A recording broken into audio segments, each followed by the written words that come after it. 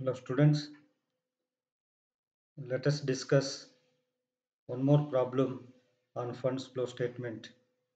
As many of you have demanded to solve some more problems on funds flow statement, so I would like to solve this problem, which is also appeared for Ahmadi Women's University 2018, I think. ವಿದ್ಯಾರ್ಥಿಗಳೇ, ನೀವೆಲ್ಲ ಬಯಸಿದ ಹಾಗೆ ಈಗ ಒಂದು funds flow statement ಮೇಲೆ ಒಂದು problem ಮಾಡಿದ್ದೆ, ಇನ್ನೊಂದೆರಡು ಪ್ರಾಬ್ಲಮ್ ಮಾಡಿರಿ ಅಂತ ಹೇಳ್ತಾ ಇದ್ದೀರಿ. ಅವೆಲ್ಲ ಪ್ರಾಬ್ಲಮ್ ದೊಡ್ಡವಿದ್ದಾವೆ, ಹಾಗಾಗಿ ಒಂದೇ ವಿಡಿಯೋದಲ್ಲಿ ಅಷ್ಟು ಮಾಡ್ಲಿಕ್ಕೆ ಆಗೋದಿಲ್ಲ. ಮತ್ತೊಂದು ಈಗ ಇವತ್ತೊಂದು ವಿಡಿಯೋ ಮಾಡ್ತಾ ಇದ್ದೀನಿ, ಅದು ಎರಡನೇ ಪ್ರಾಬ್ಲಮ್ಮು ಫಂಡ್ಸ್ ಫ್ಲೋ ಸ್ಟೇಟ್ಮೆಂಟ್ ಮೇಲೆ. ಸೊ ಈ ಪ್ರಾಬ್ಲಮ್ಮು ಅಹ್ಮದ್ ವುಮೆನ್ಸ್ ಯೂನಿವರ್ಸಿಟಿ 2018ರಲ್ಲಿ 19ರಲ್ಲಿ ಕೇಳಿದ್ದಾರೆ ಇದನ್ನ. ಈ ಪ್ರಾಬ್ಲಮ್ ಈ ರೀತಿ ಇದೆ. The statement of assets and liabilities of Akhil limited particulars note 17 and 18.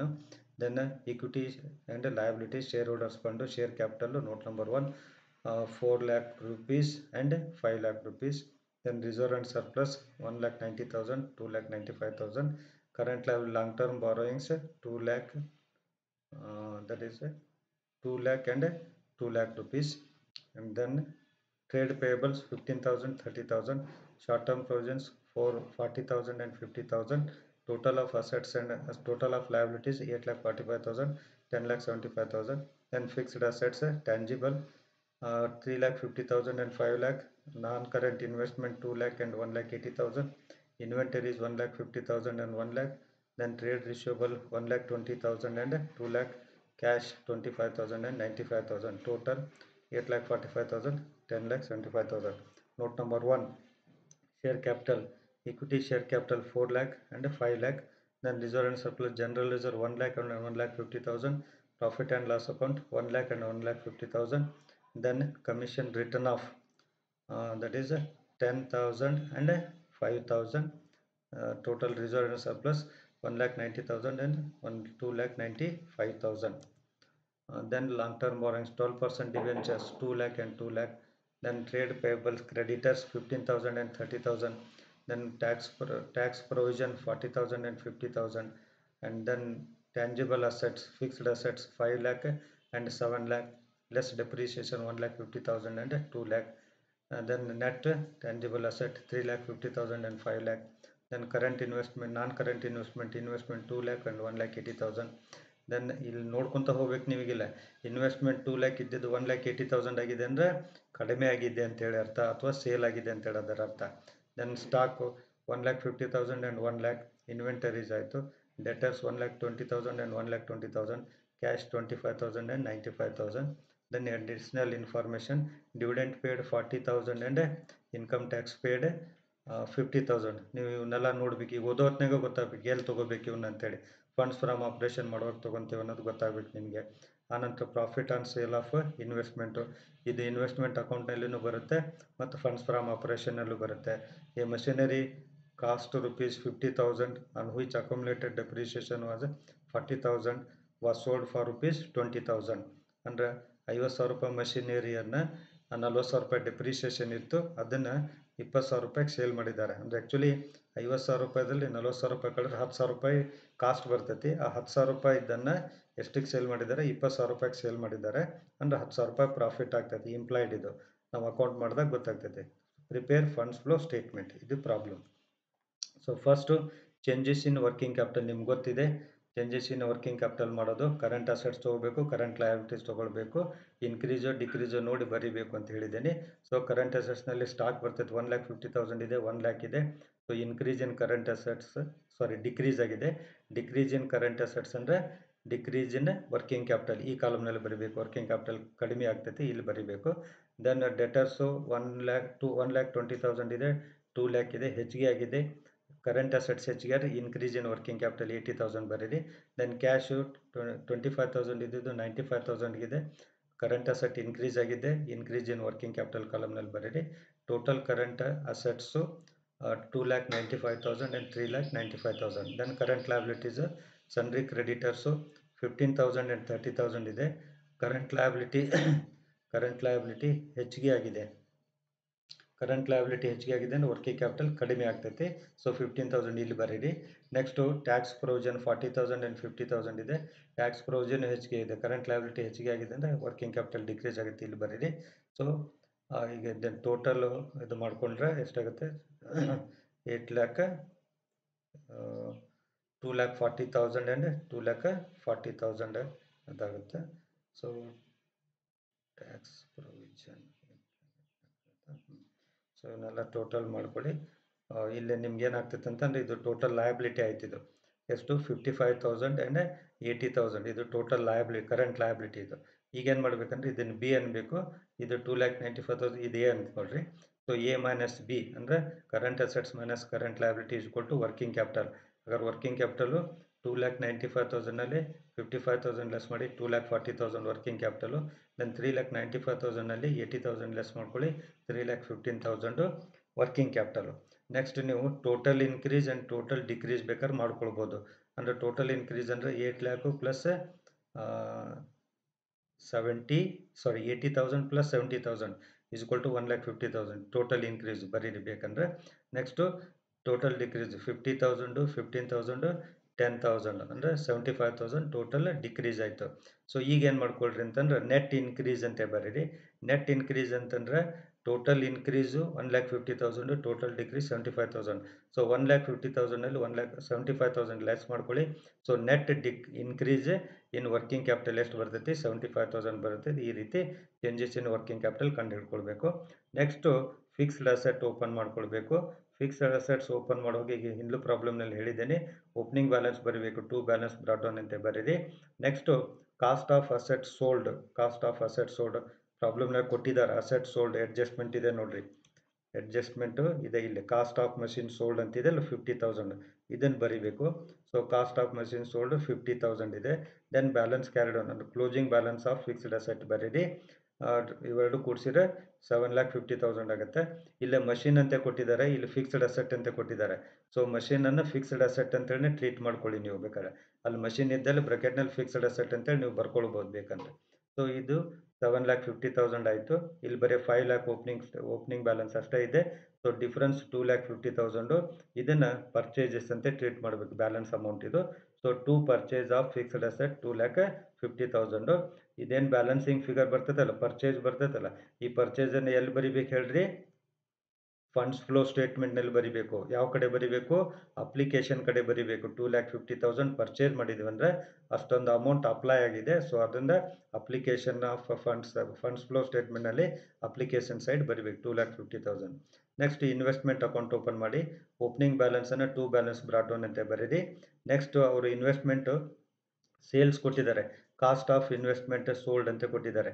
ಅವ್ರು ಏನು ಮಾಡಿದ್ದಾರೆ ಅಂತಂದು ಇನ್ವೆಸ್ಟ್ಮೆಂಟು ಪ್ರಾಫಿಟ್ ಕೊಟ್ಟಿದ್ದಾರೆ. ಅಲ್ಲಿ 10,000 ರೂಪಾಯಿ ಪ್ರಾಫಿಟ್ ಆಗಿದೆ ಅಂತ ಹೇಳಿದ್ದಾರೆ ಪ್ರಾಬ್ಲಮ್ನಲ್ಲಿ. ನೋಡ್ರಿ ಇಲ್ಲಿ 10,000 ರೂಪಾಯಿ ಪ್ರಾಫಿಟ್ ಆಗಿದೆ ಇನ್ವೆಸ್ಟ್ಮೆಂಟು, ಹೌದಾ.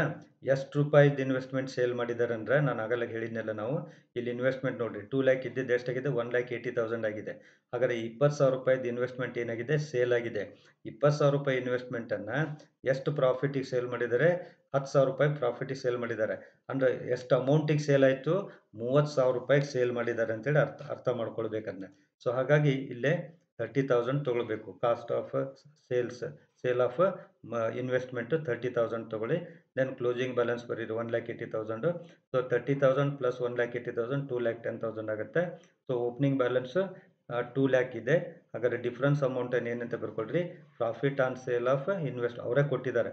ಇದು ಡಿಫ್ರೆನ್ಸ್ ಬರೀದಿದ್ರು ನೋಡಿ, ಅವ್ರು ಕೊಟ್ಟಿದ್ದಾರೆ profit on sale of investment ₹10,000 ಅಂತ ಕೊಟ್ಟಿದ್ದಾರೆ, 10,000 ಬರೀರಿ.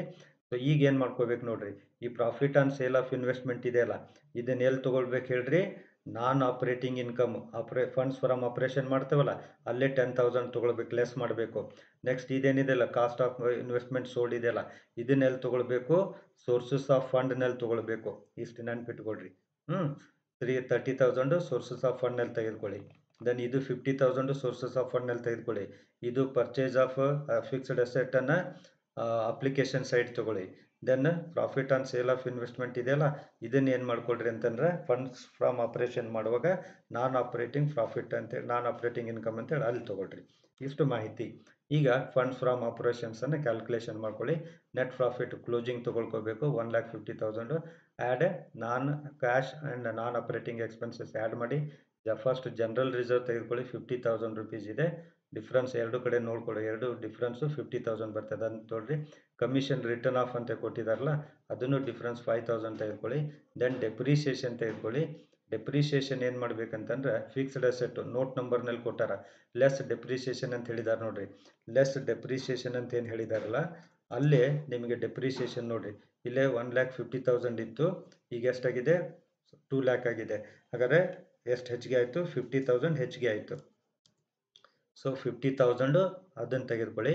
ಪ್ಲಸ್ ಏನು ಮಾಡಿದ್ದಾರೆ ಅಂದರೆ ಮಷಿನ್ ಸೇಲ್ ಮಾಡಿದಾರಲ್ಲ, ಕಾಸ್ಟ್ 50,000 ರೂಪಾಯಿದು ಮಷಿನ್ ಸೇಲ್ ಮಾಡಿದಾರಲ್ಲ, ಅಕ್ಯುಮುಲೇಟೆಡ್ ಡೆಪ್ರಿಸಿಯೇಷನ್ ಅಂತ ಕೊಟ್ಟಾರ 40,000. ಸೊ 50,000 ಏನು ನೋಟ್ಸ್ನಲ್ಲಿ ಡಿಫ್ರೆನ್ಸ್ ಇತ್ತಲ್ಲ ಅದು. ದೆನ್ ಇದು ಅಡ್ಜಸ್ಟ್ಮೆಂಟ್ನ ಕೊಟ್ಟಾರ ಬ್ರೆಕೆಟ್ನಲ್ಲೇ, ಅಕ್ಯುಮುಲೇಟೆಡ್ ಪ್ರಾಫಿಟ್, ಅಕ್ಯುಮುಲೇಟೆಡ್ ಡೆಪ್ರಿಸಿಯೇಷನ್ 40,000 ಅಂತೇಳಿ. ಸೊ ಎರಡು ಪ್ರಾಫಿಟ್ ಎರಡು ಡೆಪ್ರಿಸಿಯೇಷನ್ ತೊಗೊಳ್ಳಿ, 90,000 ರುಪೀಸ್ ಟೋಟಲ್ ಡೆಪ್ರಿಸಿಯೇಷನ್ ಆಗ್ತೈತಿ. ನೆಕ್ಸ್ಟ್ ಡಿವಿಡೆಂಟ್ ಪೇಡ್ ತೆಗೆದುಕೊಳ್ಳಿ 40,000, ಟ್ಯಾಕ್ಸ್ ಪೇಡ್ ತೆಗೆದುಕೊಳ್ಳಿ 50,000. ಸೊ ಇವನ್ನೆಲ್ಲ ಟೋಟಲ್ ಮಾಡ್ಕೊಳ್ಳಿ. ಇವನ್ನೆಲ್ಲ ಟೋಟಲ್ ಮಾಡಿಕೊಂಡ್ರೆ 2,35,000 ಬರ್ತೈತಿ. ಇದನ್ನು ಆ್ಯಡ್ ಮಾಡಬೇಕು. ಸೊ 1,50,000ಗೆ 2,35,000 ಆ್ಯಡ್ ಮಾಡಿ 3,85,000 ಆಗುತ್ತೆ. ಇದನ್ನೇ ನಾವು ಮಿಸ್ಟೇಕ್ ಮಾಡಿದ್ದೆ ಅದರಲ್ಲಿ 5 ಮಾರ್ಕ್ಸಿಗೆ ಫಂಡ್ಸ್ ಫ್ರಮ್ ಆಪರೇಷನ್ಸ್ ಕ್ಯಾಲ್ಕುಲೇಷನ್ ಮಾಡುವಾಗ ಇದನ್ನು ಇಲ್ಲಿ ಆ್ಯಡ್ ಅಂತೇಳಿ ಬರೆದಿದ್ದೆ ನಾನು, ಈ ರೀತಿ ಆ್ಯಡ್ ಅಂತೇಳಿ ಬರೆದಿದ್ದೆ. ಬಟ್ ಇಲ್ಲಿ ಮಾಡುವಾಗ ಏನು ಮಾಡಿದ್ದೆ, 15 ಲಕ್ಷದೊಳಗೆ 5 ಲಕ್ಷ ರೂಪಾಯಿ ಲೆಸ್ ಮಾಡಿದ್ದೆ, ಅದು ತಪ್ಪಾಗಿತ್ತು, ಅದನ್ನು ಸರಿ ಮಾಡಿಕೊಡ್ರಿ ಅಂತ ಹೇಳಿದ್ದೇನೆ.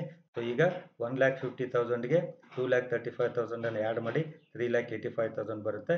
ಇದ್ರೊಳಗೆ ಏನು ಮಾಡಬೇಕಂತಂದ್ರೆ ನಾನ್ ಕ್ಯಾಶ್ ಅಥವಾ ನಾನ್ ಆಪರೇಟಿಂಗ್ ಇನ್ಕಮ್ಸನ್ನು ಲೆಸ್ ಮಾಡ್ಕೊಳ್ಬೇಕು. ಅದರೊಳಗೆ ಯಾವ್ದು ಬರ್ತದೆ ಅಂದರೆ profit on sale of investment account ನೋಡಿ ಅಥವಾ ಅಡ್ಜಸ್ಟ್ಮೆಂಟ್ ನೋಡಿ ಕೊಟ್ಟಿದ್ದಾರೆ, 10,000 ರೂಪಾಯಿ ತೊಗೊಳ್ಳಿ. Then profit on sale of fixed asset ನಾವು ಅಲ್ಲಿ ಕಂಡು ಹಿಡ್ಕೊಳ್ಬೇಕು, profit on sale of fixed asset. So ಇದನ್ನು ನೋಡಿ, ಈಗ ಎಷ್ಟು ಮಷಿನರಿ ಸೇಲ್ ಮಾಡಿದ್ದಾರೆ? 50,000 ರೂಪಾಯಿದನ್ನು ಸೇಲ್ ಮಾಡಿದ್ದಾರೆ. ಅದ್ಮೇಲೆ ಡೆಪ್ರಿಸಿಯೇಷನ್ ಎಷ್ಟಿತ್ತು? 40,000 ರೂಪಾಯಿ ಇತ್ತು. ಸೊ 50,000 ರೂಪಾಯಿದಲ್ಲಿ 40,000 ಮೈನಸ್ ಮಾಡಿದರೆ ಅದ್ರ ವ್ಯಾಲ್ಯೂ ಎಷ್ಟು ಬಂತು? 10,000 ರೂಪಾಯಿ. 10,000 ರೂಪಾಯಿದು ಮಷಿನರಿಯನ್ನು ಎಷ್ಟಕ್ಕೆ ಸೇಲ್ ಮಾಡಿದ್ದಾರೆ ಅವರು? 20,000 ರೂಪಾಯಿಗೆ ಸೇಲ್ ಮಾಡಿದ್ದಾರೆ. ಸೊ ಅದರಿಂದ 20,000 ರೂಪಾಯಿದಲ್ಲಿ ಈ 10,000 ರೂಪಾಯಿ ಕಾಸ್ಟನ್ನು ಮೈನಸ್ ಮಾಡ್ಕೊಳ್ಳಿ. Then you will get the profit on sale of fixed asset rupees 10,000. ಈ ರೀತಿ ಕಂಡುಹಿಡ್ಕೊಳ್ಬೇಕು. ಸೊ ಇವೆರಡು ಐಟಮ್ಸು ಮತ್ತೆ ಏನು ಮಾಡ್ಕೊಳ್ರಿ ಅಂದರೆ net profit at the beginning of the year ಅಥವಾ ಪ್ರೀವಿಯಸ್ ಇಯರ್ದು ಪ್ರಾಫಿಟ್ 1,00,000 ರೂಪೀಸ್ ಇದೆ. ಇವು ಮೂರನ್ನು ಕೂಡಿಸ್ಕೊಳ್ಳಿ, 10,000 10,000 ಪ್ಲಸ್ 1,00,000 1,20,000 ಲೆಸ್ ಮಾಡ್ಕೊಳ್ಳಿ. 3,85,000ಅಲ್ಲಿ 2,65,000 ಫಂಡ್ಸ್ ಫ್ರಮ್ ಆಪರೇಷನ್ ಬರುತ್ತೆ. ಈ ರೀತಿ ಫಂಡ್ಸ್ ಫ್ರಮ್ ಆಪರೇಷನ್ ಕ್ಯಾಲ್ಕುಲೇಷನ್ ಮಾಡ್ಕೊಳ್ಳಿ. ಈಗ ನೆಕ್ಸ್ಟ್ ಲಾಸ್ಟ್ ಸ್ಟೇಟ್ಮೆಂಟ್ ಅಥವಾ ಯಾವುದು ಅಂತಂದರೆ ಫಂಡ್ಸ್ ಫ್ಲೋ ಸ್ಟೇಟ್ಮೆಂಟ್ ಮಾಡ್ಕೊಳ್ಳಿ. Funds flow statement. So funds flow statement ಅಂದರೆ sources, amount, application and amount. So sources ಕಡೆ ಫಸ್ಟು ಶೇರ್ ಕ್ಯಾಪಿಟಲ್ ಡಿಫರೆನ್ಸ್ ನೋಡಿ. Note number 1ನಲ್ಲಿ equity share capital difference ನೋಡಿ, 1,00,000 ರೂಪೀಸ್ ಅದನ್ನು ತೆಗೆದುಕೊಳ್ಳಿ. ಅಂದರೆ 1,00,000 ರೂಪೀಸ್ ಇಕ್ವಿಟಿ ಶೇರ್ಸ್ನಿಂದ ಬಂದಿದೆ ಅಂತೇಳಿ. ನೆಕ್ಸ್ಟು ಫಂಡ್ಸ್ ಫ್ರಮ್ ಆಪರೇಷನ್ಸ್ ತೆಗೆದುಕೊಳ್ಳಿ. ಈಗ ನಾವು ಕಂಡು ಹಿಡಿದಿದ್ದೇವೆ 2,65,000, ಇದನ್ನು ಬರೀರಿ. Then cost of investment sold 30,000 ರೂಪಾಯಿ. ಇನ್ವೆಸ್ಟ್ಮೆಂಟ್ ಅಕೌಂಟ್ ನೋಡಿ, ಅಲ್ಲಿ ಗೊತ್ತಾಗುತ್ತೆ 30,000 ರೂಪಾಯಿ ನಾವು ಕ್ರೆಡಿಟ್ ಸೈಡ್ ಬರೆದಿದ್ದೇವೆ, ಅದನ್ನು ತೆಗೆದುಕೊಳ್ಳಿ. ನೆಕ್ಸ್ಟು ಮಷಿನರಿ ಸೋಲ್ಡ್ 20,000 ರೂಪೀಸ್, ಅದೇ ಅಡ್ಜಸ್ಟ್ಮೆಂಟ್ನಲ್ಲಿ ಕೊಟ್ಟಿದ್ದಾರೆ, ಅದು ಮಷಿನರಿ ಅಕೌಂಟಲ್ಲಿ ನೋಡಿಕೊಡ್ರಿ ಗೊತ್ತಾಗುತ್ತೆ. Next purchase of fixed asset, ಆ ಫಿಕ್ಸ್ಡ್ ಅಸೆಟ್ ಅಕೌಂಟ್ ನೋಡಿದ್ರೆ ಗೊತ್ತಾಗುತ್ತೆ. ನಾನು ಡಿಫ್ರೆನ್ಸ್ ಅಮೌಂಟ್ ತೊಗೊಂಡಿದ್ದೆ, ಡೆಬಿಟ್ ಸೈಡ್ ಐತಿ 2,50,000, ಇದನ್ನು ಬರೀರಿ. ದೆನ್ ಡಿವಿಡೆಂಟ್ ಪೇಡು, ದೆನ್ ಟ್ಯಾಕ್ಸ್ ಪೇಡು, ಇವು ಸೊ ಇದರಲ್ಲೂ ಬಂದಿರ್ತವೆ, ಅಲ್ಲಿ ಫಂಡ್ಸ್ ಫ್ರಮ್ ಆಪರೇಷನ್ ಮಾಡುವಾಗೂ ಬಂದಿರ್ತವೆ. ಇವೇ ಅಮೌಂಟನ್ನು ಮತ್ತೆ ಇಲ್ಲೂ ತೆಗೆದುಕೊಳ್ಬೇಕು, ಅಡ್ಜಸ್ಟ್ಮೆಂಟ್ನ ಕೊಟ್ಟಿದ್ದಾರೆ. ಸೊ ಅದರಿಂದ 40,000 ಆ್ಯಂಡ್ 50,000 ಡಿವಿಡೆಂಟು ಮತ್ತು ಟ್ಯಾಕ್ಸ್ ತೆಗೆದುಕೊಳ್ಳಿ. ಅದಾದಮೇಲೆ last item increase in working capital ಬರೀರಿ. ವರ್ಕಿಂಗ್ ಕ್ಯಾಪಿಟಲ್ ಇನ್ಕ್ರೀಸ್ ಎಷ್ಟಾಗಿದೆ? 75,000. ವರ್ಕಿಂಗ್ ಕ್ಯಾಪಿಟಲ್ ಸ್ಟೇಟ್ಮೆಂಟ್ ನೋಡಿದ್ರೆ ಗೊತ್ತಾಗುತ್ತೆ ನಿಮ್ಗೆ, 75,000 ಇನ್ಕ್ರೀಸ್ ಆಗಿದೆ. ಸೊ 75,000 ಬರೀರಿ. ಈಗ ಅಪ್ಲಿಕೇಶನ್ನು ಮತ್ತು ಸೋರ್ಸಸ್ ಎರಡು ಟೋಟಲ್ ಮಾಡ್ಕೊಳ್ಳಿ, 4,15,000 ಆ್ಯಂಡ್ 4,15,000. ಸೊ ಈ ರೀತಿಯಾಗಿ ನಾವು ಫಂಡ್ಸ್ ಫ್ಲೋ ಸ್ಟೇಟ್ಮೆಂಟನ್ನು ತಯಾರು ಮಾಡಬೇಕು. ಇವೆರಡೂ problems previous year question paper problems ವಿದ್ಯಾರ್ಥಿಗಳು ಕೇಳಿದ್ರಿ, ಮತ್ತು ಈ ಟೈಪ್ ಪ್ರಾಬ್ಲಮನ್ನು ಮಾಡಿ ಹಾಕಿರಿ ಅಂತ ಹೇಳಿದ್ರಿ. ಸೊ ನಿಮಗಾಗಿ ಈ ಪ್ರಾಬ್ಲಮನ್ನು ಮಾಡಿದ್ದೀನಿ. ಇನ್ನೊಂದು ಪ್ರಾಬ್ಲಮ್ಮು ಅಲ್ಲಿ 2 ವರ್ಷದ ಫಿಗರ್ಸ್ ಕೊಡೋದಿಲ್ಲ, ಬರೀ 1 ವರ್ಷದ ಫಿಗರ್ಸ್ ಮಾತ್ರ ಕೊಟ್ಟಿರ್ತಾರೆ. ಅದನ್ನು ನೆಕ್ಸ್ಟ್ ವಿಡಿಯೋದಲ್ಲಿ ನಾನು ನಿಮಗೆ ತಿಳಿಸ್ಕೊಡ್ತೇನೆ ಅಂತ ಹೇಳ್ತಾ ಈ ವಿಡಿಯೋನ ಇಲ್ಲಿಗೆ ಮುಗಿಸ್ತಾ ಇದ್ದೀನಿ. ನಿಮ್ಗೇನಾದ್ರು ಡೌಟ್ಸ್ ಇದ್ದರೆ ಕಾಲ್ ಮಾಡಿ. ನೆಕ್ಸ್ಟು ಯಾರು ಸಬ್ಸ್ಕ್ರೈಬ್ ಆಗಿಲ್ಲ ಸಬ್ಸ್ಕ್ರೈಬ್ ಆಗಿರಿ, ಬೆಲ್ ಬಟನ್ ಒತ್ತಿರಿ, ನೋಟಿಫಿಕೇಶನ್ ಬರ್ತೈತೆ ಅಂತೆ ಮತ್ತೊಮ್ಮೆ ನಿಮಗೆ ನೆನಪು ಮಾಡಿಕೊಡ್ತಾ ಇವತ್ತಿನ ವಿಡಿಯೋನ ಇಲ್ಲಿಗೆ ಮುಗಿಸ್ತಾ ಇದ್ದೀನಿ. Till then good bye.